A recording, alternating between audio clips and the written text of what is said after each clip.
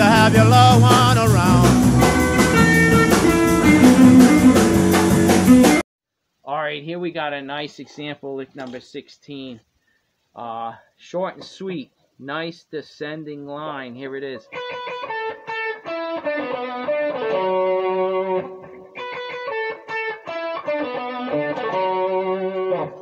So what he's doing is 3 roots, 2 flat 7s, real staccato. Then you got the 4th. We don't use the 5th here. We skip it. Go right to the 4th, and then minor 3rd, root, root. Common, you know, minor 3rd to the root.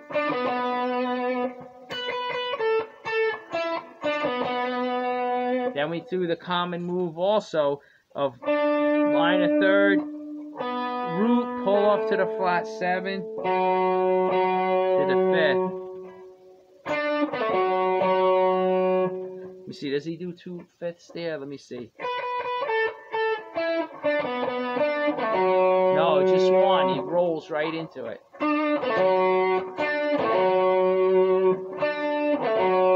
What that is down on the minor 3rd. Now you go up, pull off, up on the root, pull off flat 7, and you play the 5th on an up too. It's so fast. The right hand does one little motion, one little upstroke, but you're pulling off and getting that flat 7 in between it.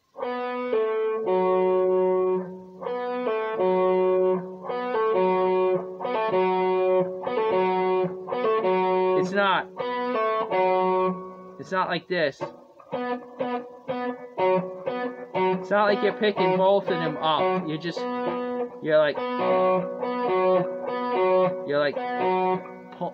raking up those 2 strings, and that pull off is in between it.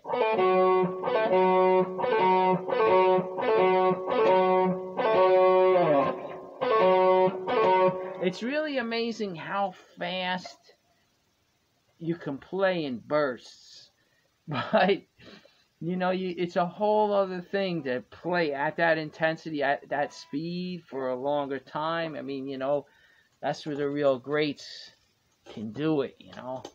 But I guess anything's possible if you practice it, right? You work up to that speed. You ever see Gary Moore play? Holy smokes. It doesn't seem possible. But you know what? That's an interesting thing. Listen. You know, there was this, I don't know the name, so forgive me, but you can look this up, Google it. You know, no one could run a 4-minute mile. Have you ever heard that? There was a time where no one could run a 4-minute mile. And it was as if, like, you know, science was pretty much coming out, and they thought it was safe to say that the human body cannot endure running a mile in under, you know, like in just 4 minutes. It's impossible. And then shortly after, forgive me because I don't remember the name, but a guy does it. He runs a 4-minute mile, I guess just under a 4-minute mile. And the amazing thing was, because this guy proved that it can be done, just pretty much practically overnight, people started running 4-minute miles. It was, I guess, the world was shown that it can be done, so people just put it in their mind and believed it can be done. Before that, everyone was telling them, even science was saying, you can't do it, you can't do it.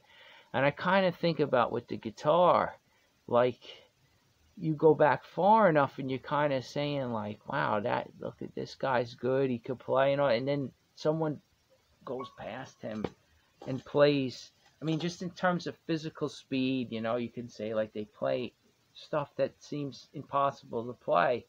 And up until that moment, it was. And then the guy proves it. Next thing you know, all these guys are doing it. Or, you know, getting close, pushing the limits of what they were able to do, right? So it's really amazing how it works. You know, you see each guy. I see Gary Moore play. And now I watch some of these videos on YouTube and I go, holy smokes. And I see his fingers. But there is something now in my mind, like, I was like, you know what? It's practice. I think I could do it. I just start to believe that I can. I think I could get there. Might take me a while. But if I really practice and really do drills and exercises, you can do it, man. He proved that you can. And even if if you fall a little short, you're gonna increase. I mean, if that's your goal to play like Gary Moore, if you only get halfway to having his technique, you're gonna be one hell of a player anyway. So you know what I'm saying? You just go do the best you can, and you'll do it. You gotta believe in yourself. You can do it. You can do anything.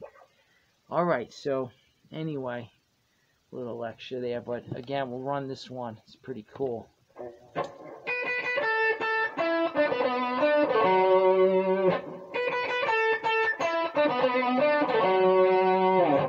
All right, let's move on to the next one.